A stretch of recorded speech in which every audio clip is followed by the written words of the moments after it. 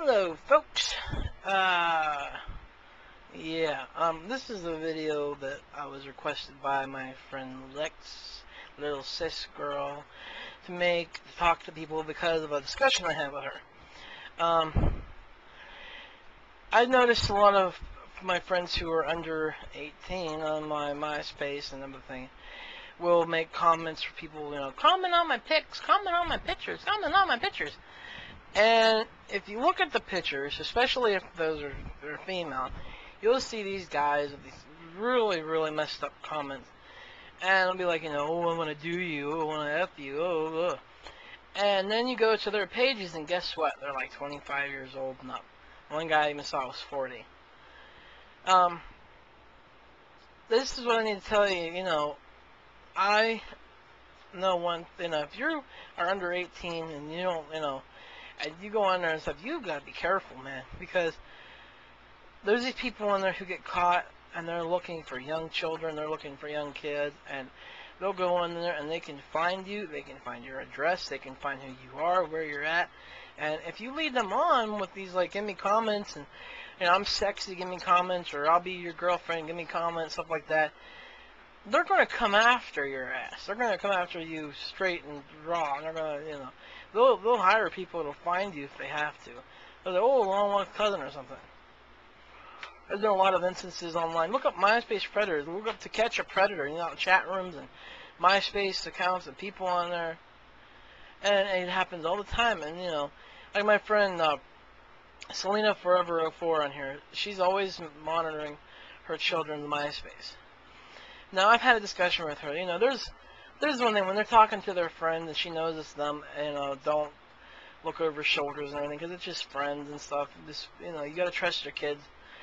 But when they sign on new people they don't know, and they talk to other people they don't know and stuff, especially if they're underage, you've gotta watch out, because there's people on there, like a guy will be on there and like, hi, my name is Billy, and can we meet at the pizza shop downtown? And then you go there and like, let's meet alone so our parents don't get us in trouble. And then guess what? Guy's like 35, 40 years old. He knows by seeing your picture. And he used the picture of a kid. He comes in there, he grabs you, and you're gone forever. And if you're not gone forever, you're come back damaged. And that's messed up. Or they'll go in there and say, I'm an older gentleman. I hope you don't mind. Let's not tell your folks about it. Let's meet up. There's pedophiles. There's crazy people. There's sick people. There's sick people on YouTube, for criminy sakes. What do you want?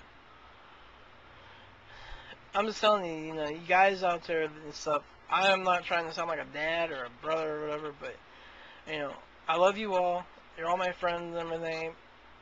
But if you're young and stuff, the one thing is having picture comments is not important. And it's more important than, your life is more important than having picture comments. And it's okay to go on there and, like, one time say, hey, I got new pictures on. Anybody want to look? But if you lead people on and tell them that, I'll do you, or I'm sexy, or you see a naked picture of me and stuff, they're going to get enticed by that. And they're going to get into you, and they're going to want to see you, and they're going to want you to keep that promise. And they're going to come, and they're going to stalk you, and they're going to find a way to get you. They'll hire those people that can track you down. Even if you don't have your email thing on there, they will find you. They can go through the, they can read the area things on there. They can source codes, anything.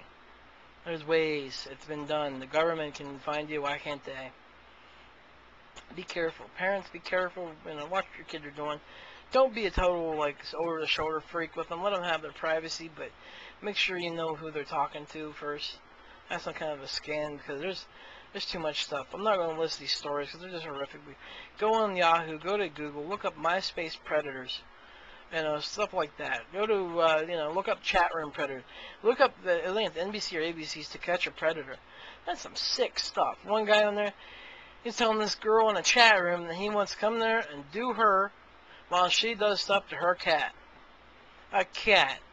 And then the guy gets there and he sits down to eating cookies, brought a bunch of liquor, and acts like he was just there to tell her and have a party with her and tell her not to do stuff like that. Bull. I'm just stressing you guys. It's really sad what happens, and it's really sad that there's people out there who are so addicted to sex and they have to have it with children. They need help, and I'm not going to judge them because they must have had a screwed up past. A lot of them could have been raped when they were kids, or molested, or something happened to them, and they grew affection to having children. Or same way with with people cheat or anything. It can all come from some kind of a mental problem.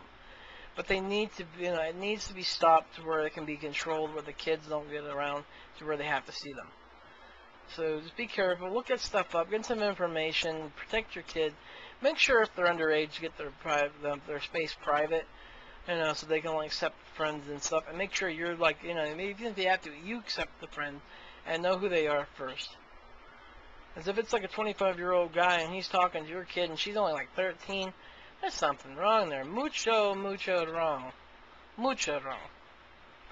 God bless. Take care and keep your kids away from Dirty Harry. Yeah.